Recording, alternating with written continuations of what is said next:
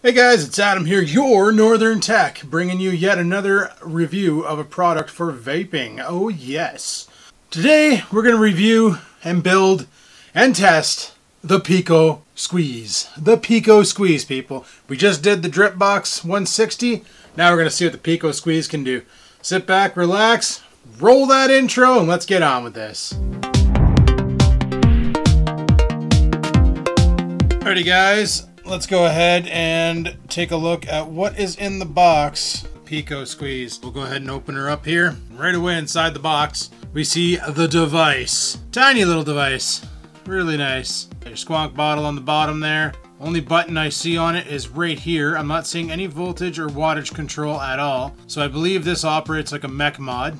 Probably regulated to prevent any short circuits or anything. I'll have to read the manual. Just got this in the mail today, not sure from who. So I figured, frig it, we'll do a blind review of the product and not give anybody a shout out because I don't know anybody who carries this mod. So let's go ahead and take a look at it. Put that off to the side, we'll see what else we get in the backs. So under here we got a bag of cotton, good old Japanese cotton. That's what all the kids are using nowadays. And under here, we got some other goodies. We got an extra squonk bottle. That's right, the Pico Squeeze is a squonker, just like the Drip 160. We have, oh, China's been including better screwdrivers. Look at them go. Decent. We have, looks like two pre-built Clapton coils. So that means no building coils this time. We can just pop these puppies in and hit it. And we have a USB cable for charging. Nice. And of course we have the Eleaf Pico manual, the operator's pamphlet. Not bad. So let me just go ahead and put what we don't need back in the box. And we'll dive right into the device. So here it is. Like I said, it doesn't look like it really carries much for wattage control or anything of that fashion. It looks like it's just a straight up mechanical mod. So as the battery diminishes, so does your quality of vape, I'm assuming. And this here, they call it the Eleaf Coral Dripper. And yes, people, you don't need to use a dripper with this. You could actually just put any device on the top there and use it. However, with these types of RDAs, you want to use them with a drip. Because as you see in the bottom here, there is a hole right there in the drip, in the base of the 510 pin, which is where your juice will get pushed up through, just like on the Drip Box RDA. And even on the base of this thing here, you can see that hole where the juice gets fed from. So that's how it works. No gaskets, no nothing, just straight up mesh together, forces the juice through, and soaks the crap out of your coils. Lovely jubbly. Let's go ahead and screw that back on here. Pop the lid off the guy, and that reveals the worst kind of RDA in the world, a two-post single hole. I hate these. They're not my favorite. So I'm going to go ahead and loosen up the screws here. But hello. Get them backed out as far as possible because I'm going to build this in dual coil mode. Nice. Okay, so the coils we're going to use today are these Claptons that they supplied. Here are the Clapton coils, which are not going to gain focus, I bet. There we go. There are the Clapton coils they gave us. So we're going to go ahead and jam them in. They're already pre-cut and pre-bent to fit. Slide right in, hopefully, just like a so. Then we'll do the same on the other side. Actually, what I want to do is we got them in, so I'm going to bend the legs out to make it for easy cutting. Decent. We'll grab the other coil here. I got a fully charged battery over there on my desk that I got to bring over and toss into the device. Ooh, that's tight, eh? Ah! That's one problem with these two-post single hole setups is there's just not enough room for a decent sized dual coil build in them. Some of them, the holes are big enough where you can actually use twin 22 gauge or 24 gauge, but then there's others where it's just a major pain in the arse and you don't want to use too thick of a wire, but you really want to sub ohm, so you end up building like this single coiler. And I'm almost tempted to set this up in the single coil mode because this dual coil setup is not taking. And bend that leg out, and then we'll go ahead and do ourselves a solid and screw down the terminals. At least they gave us a decent screwdriver this time around. Well, you could probably wrap coils on a screwdriver like this. So these coils look to be about 3 millimeters in diameter. Not too bad, not too bad. I'm just going to go ahead and trim them up. I got nothing on my desk over here to do that with, so I'll return and we'll trim up those leads. Alright, well, I got the leads all trimmed up. I took the battery terminal off the top here. Now, if you notice in this battery terminal, there's a minus sign. That there is the negative sign for the battery. So we got our eFest battery here. Plop that in. Go ahead and put the lid onto it. And then screw it into place. And we have a light showing that we have power. So I should be able to pull the trigger. And we should get some glowing soon. Oh, that good old uneven glow, eh? Gotta love these pre-built coils. Alright, so what I'm going to do is I'm going to go ahead and let this cool, and then we're going to go ahead and wick it. Now, I might as well use the cotton they give you, because, well, why not, right? I do have Japanese cotton here, but I figured, frig it, we'll use the crud they give us, and that way there, we're using everything they gave us, and everything should be good. So I'm just going to tear off a strip here, because I don't have any good scissors on me. We'll tear off a nice generous amount here of cotton, and we're just going to go ahead and work it into a nice tube shape. Okay, and then what we're going to do is we're going to feed the cotton through the guy, and then pull it out the other end, like so. So it's loose in there. Perfect. I'm going to go ahead and do the other one too. And there we go. The cotton is fed. Now I just need to trim it, tuck it, juice it, hit it. Let's go ahead and get some scissors and trim those up. Smallest scissors I have. Kind of ridiculous, but whatever. Smallest scissors I have, and probably the dullest. We'll trim some off the other side too, because we really don't need that much cotton. Tuck her down there. Leaving a little bit of air room underneath the coil so that air can get caught under there and cause some turbulence. I'm going to go ahead and pre-juice with some strawberry cheesecake, or strawberry cheese vape, whatever I decide to label this as. Even though you don't have to, because you're going to squonk it, I always like to pre-juice.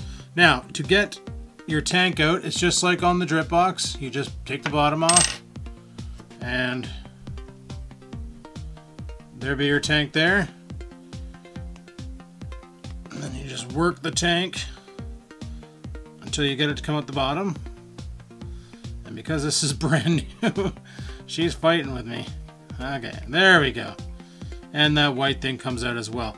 Now, one of the questions that I know I'm going to get is this tank compatible with the squonk box on the ganger? Well, let's find out. Let me take the ganger squonk box right off the device. We'll take the Pico. This is the one off the ganger. And we'll take the Pico. We'll put this here in. And the answer is no. The ganger one hangs out the bottom too far, and your base cap can't go back on. So these here are not universal squonk boxes. You gotta buy the one for your tank. You gotta buy the correct one.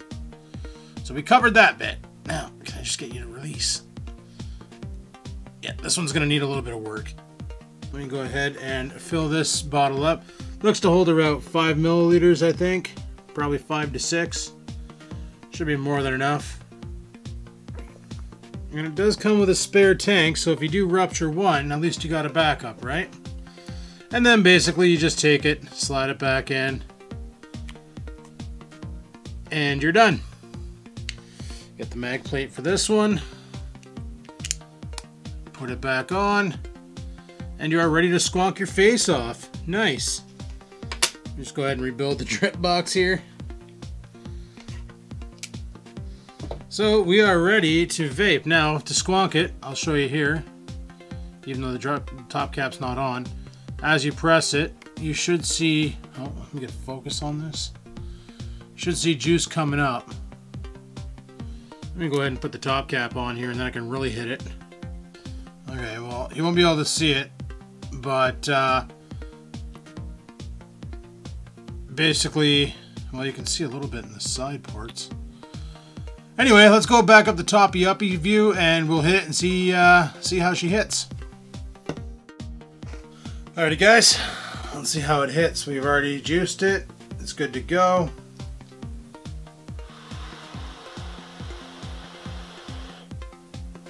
So it's kind of weak right now.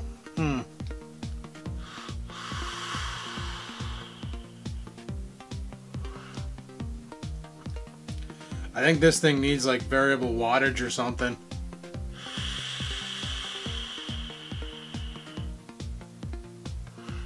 The more you hit it, the better it gets. Let's just see if in the manual, if there's anything in there stating about a wattage increase. If there's a way to change the wattage on it, because Right now, not very impressed with it. There is nothing in here about changing the wattage. This device is literally a mechanical mod. So the wattage changes depending on the builds you put in there. Let's go ahead and try lowering the airflow. I'll close it off. I'll close it off almost completely.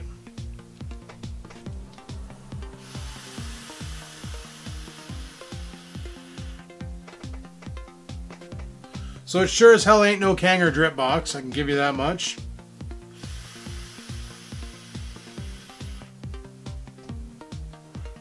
But it does give you a decent little vape for a simple little squonk box.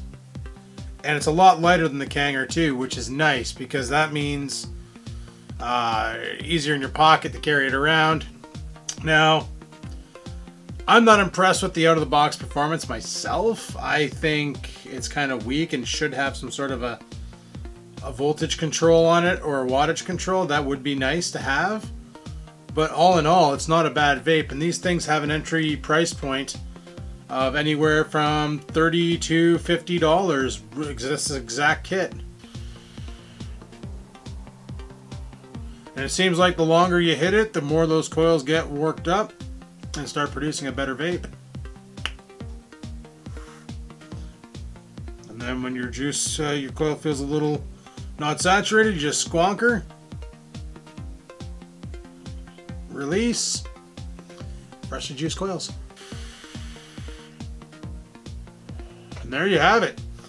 The Eleaf Squeeze, the Pico Squeeze by Eleaf, completes with the Coral squonkable drip. Not a bad device, but I prefer the drip box over this. However, the entry point for the price of this here definitely decimates that of the Kanger drip box. As we said, drip box is anywhere from $70 to $100, and this bad boy here is anywhere from $30 to, I've seen it as high as $50. Comparable in size, obviously the drip box is a lot heavier, a lot meatier, and just a lot fatter. This thing here is about as thick as a Rulo. If you want to know the Rulo RX200, exact same body on it, shape and everything. So there you go, guys, the Pico Squeeze. Hopefully you enjoyed that build, test, and review of it. It's not too bad once you break those coils in and you get them warmed up a bit, but right from the get-go, from the cold, they don't really produce a good vapor. However, I might try different builds in there, go single coil, see how that is. You never know. Anyway, people, that's my review on the Pico coils, the Eleaf Pico Squeeze. Ha, I'll get it right one of these days. Let me know what you think of this device. Let me know what you think of squonkers in general. Let me know if you have a squonker and if it's one that I haven't reviewed yet. And yeah, thanks for coming out. Thanks for watching the video. Hopefully you enjoyed it. Don't forget to click that like button. And until next time, guys, peace the frig out.